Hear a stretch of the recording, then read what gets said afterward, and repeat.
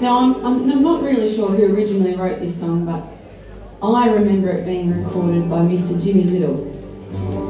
And I reckon you'll know it, and it's a good way to start our morning. We'll have a bit of a sing-along. It's called Royal Telephone.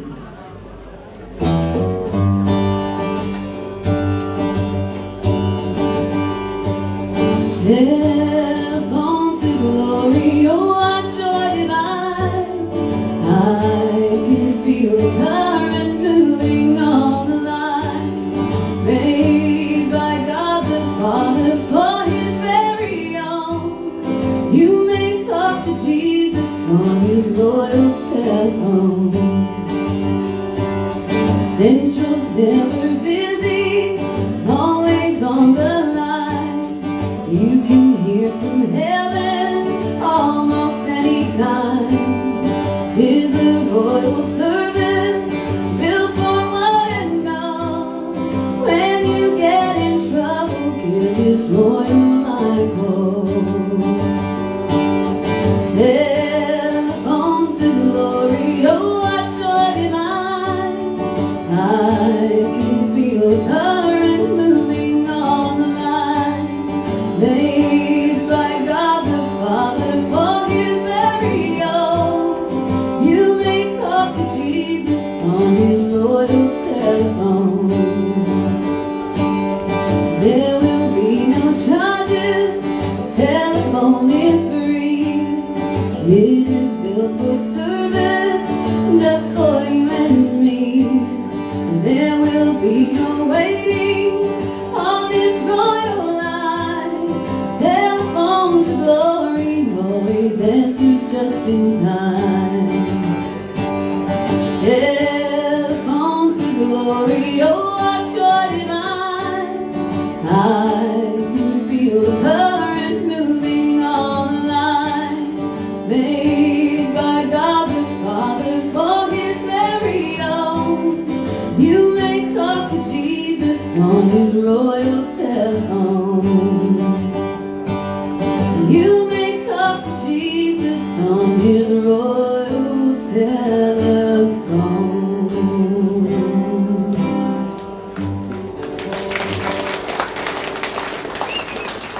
Thank you. Not a bad way to start in the morning. Thank you for singing along. I saw you there. I'm a bit dusty, I tell you. I can't blame anybody but myself though, can I? Wasn't it cold last night? Got a bit chilly. Trying to find some extra blankets. I ended up with my jammies and track pants and a jumper. Had my hoodie on, all tucked in. And still, I was alright by the morning. The only thing left that was cold was my nose and my toes. I needed an extra pair of socks. Alright. Now one of my favourite Australian country music artists is Mr. Graham Connors. And I have loved him forever since I was a little girl, and I always go to his shows when I can. And this has always been one of my favourite songs to listen to, and as soon as I could learn to play it and sing it, I did. I hope it's one of your favourites too. Everybody called him Dingo. He didn't seem to mind me. Aboriginal and Asian blood ran 50-50 through his veins. With skin like saddle leather, an inscrutable kind of smile beneath the brim of his Akura. He had the dreaming in his eyes. She had a bloodline back to Europe. The boss's daughter married him.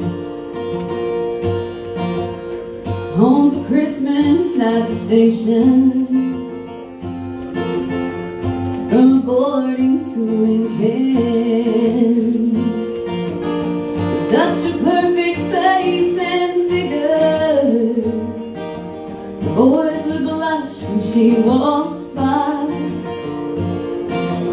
Behind her back they called her princess. She had the distance in her eyes.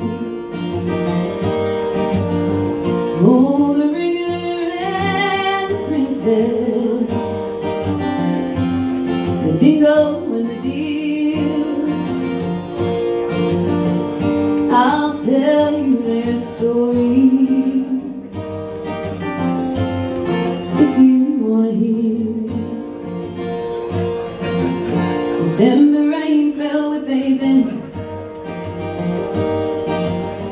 from a cyclone in the bone. Bone dry gullies turned to rivers, and the plains became a sea of mud. So the boss brought everyone together, family and station hand, to open gates and knock down fences and give the stock a fighting chance. Well, the princess, she was out there, riding right alongside the men, leading horses up to safety, trying to bring the stragglers in, till she heard a wild commotion a little farther down the way. A mare was trying to cross the gully, and its foal was being washed away. Now the young have always been impulsive. The princess had no second thought. She rode her mount into that gully, trying to save the drowning horse. But in the midst of the raging water, her pony lost its step and fell, with her foot caught in the stirrup. The princess disappeared as well. The dingo saw the whole thing happen, and like a man-possessed, he rode straight into that swollen gully, about 100 yards below. And by the time the others got there, all hope of finding her was gone. So Dingo staggered from the water, with the princess in his arms. Oh, the ringer and the princess, the dingo and the deer. I'll tell you their story if you want to hear. Well, now the princess owns the station, and that the boss has long since died. And although they never married, the dingo's always by her side. Still the gossips talk about them, even after all these years, about the ringer and the princess, the dingo and the deer. About the ringer and the princess, the dingo and the deer.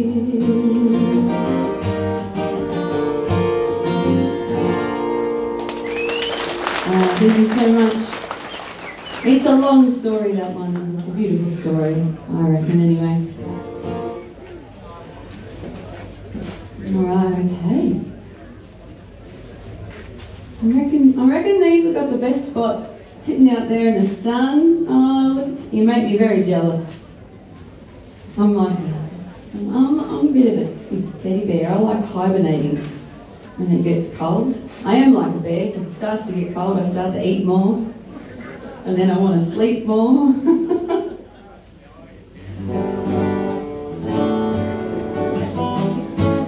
All right, I'm going to do a couple more of my own for you.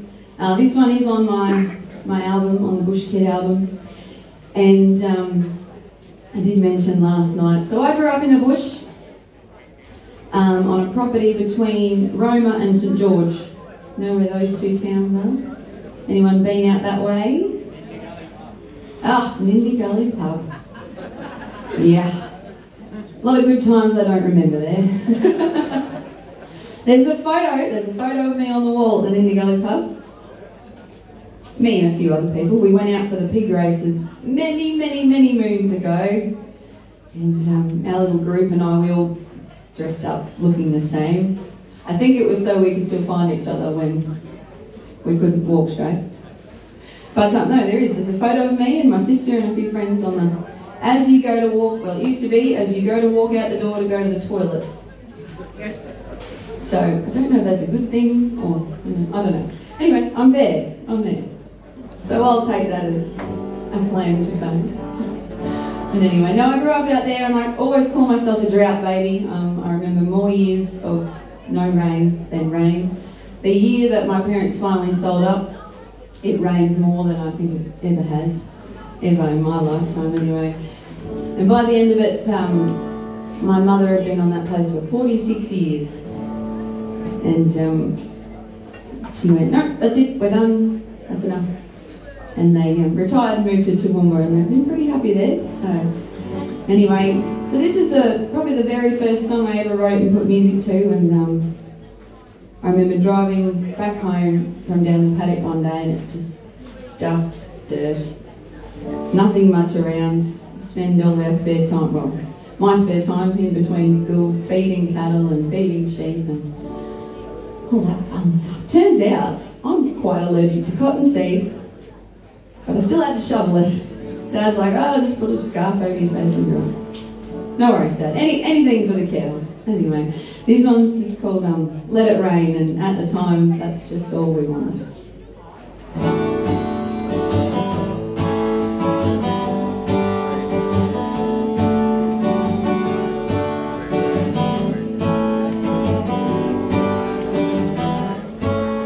The day is hot and sweaty, not a single breath of air.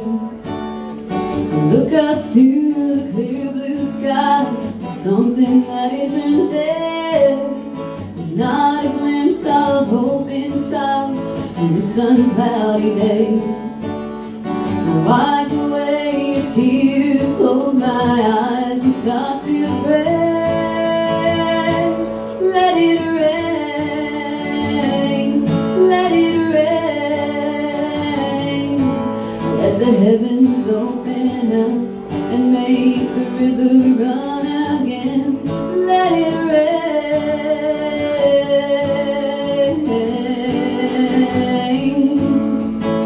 Oh, let it rain.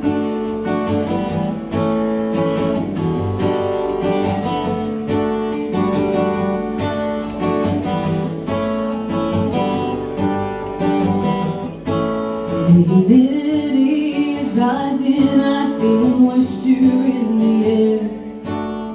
A sneaky little breeze begins to rustle through my hair.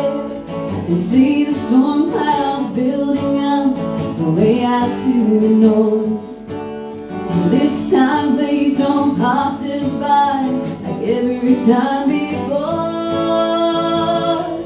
Let it rain, let it rain. Let me see the green grass growing and the wildflowers bloom again. Let it rain.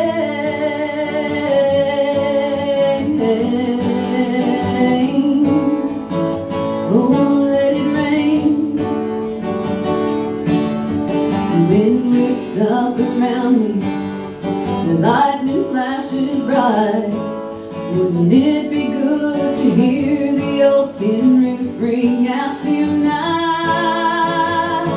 Let it rain, let it rain. Let the stock grow fat and healthy. Let me learn to smile again. Let it rain.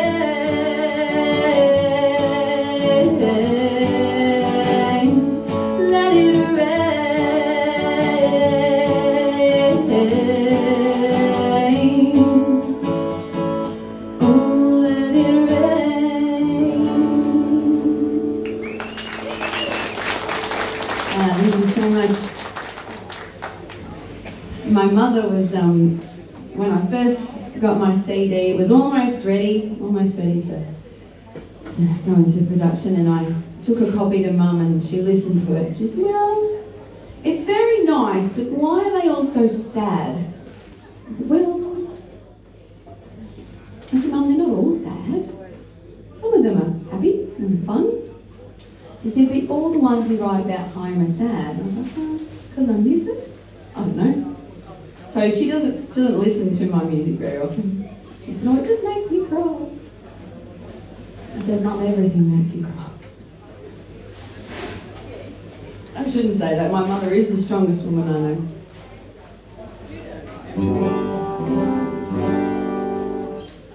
Alrighty.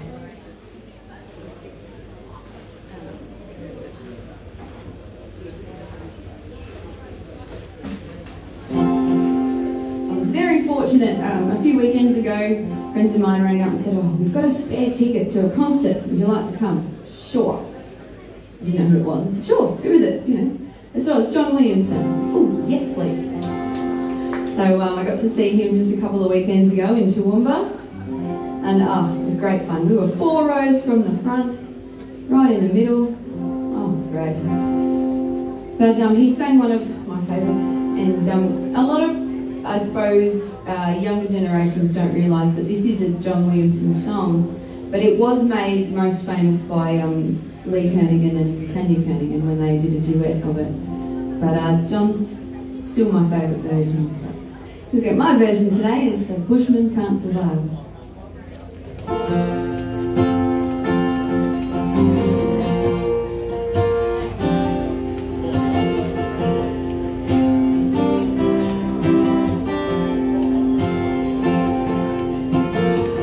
City girl is happy with her friends and family life.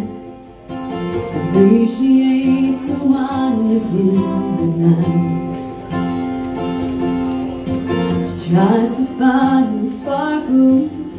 She searches, but it's gone. With lots of love, she hopes he'll be alright.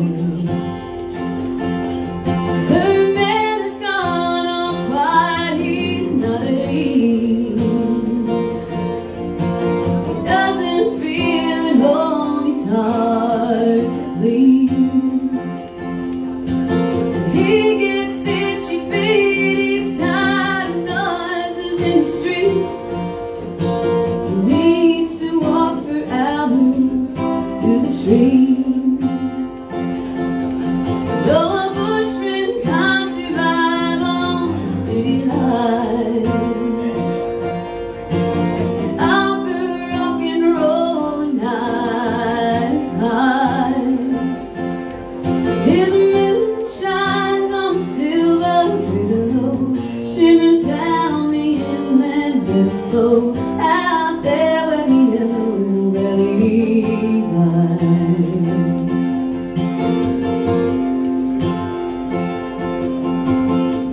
He's working with his hands today on a building site.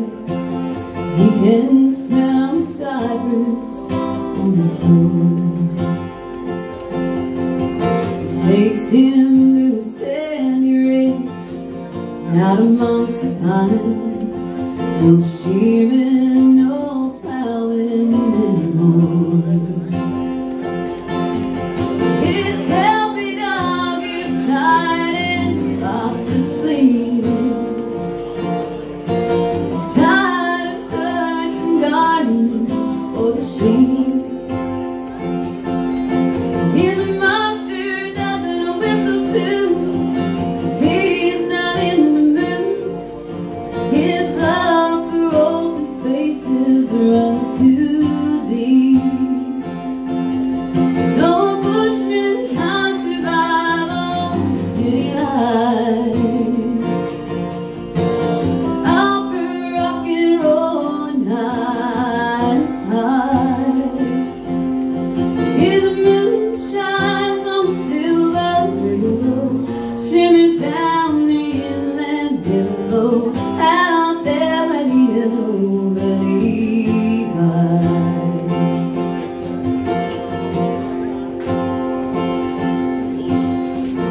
tries to please his woman, the lady of his life, is standing at a party with a hand. She finds him on the balcony, staring at the moon. An old familiar face he can't relate.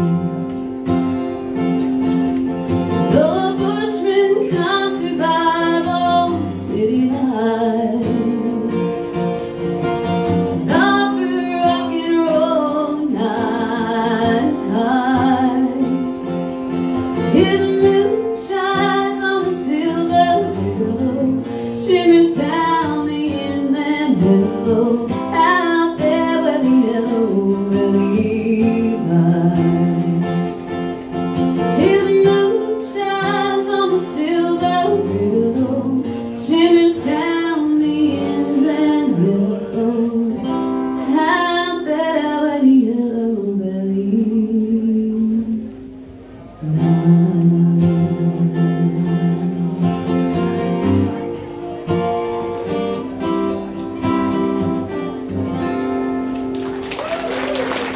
Thank you so much. Sure thing. All right, well, that's the end of me for this weekend. Thank you so much, everybody. It's been an absolute pleasure.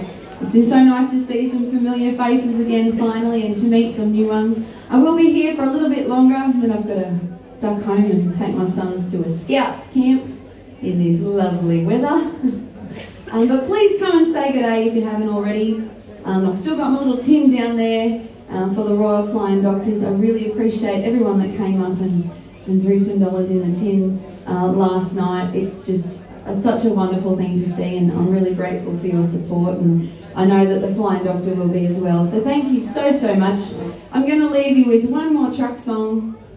This isn't one that I wrote, but years ago it was, you know when the Golden Guitars were on, they used to do the Winners albums, these tapes.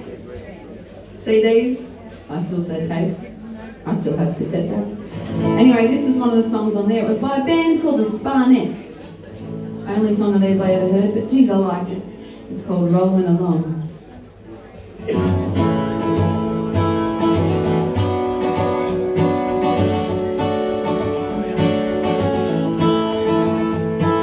Is that you, darling? Well, I'm not far away. Can you cook me up something, 'cause I'm starving? You see, it's been a hell of a trip, and the heat on the road has kept me concentrating on this load. I've had a couple of close calls with some wildlife again, crunched through the gears on a couple of bends, sweat coming off me, and I think I lost weight. There were times when I didn't think I'd make it, but I keep on rolling along, keep on rolling along, keep on rolling along, keep on rolling along.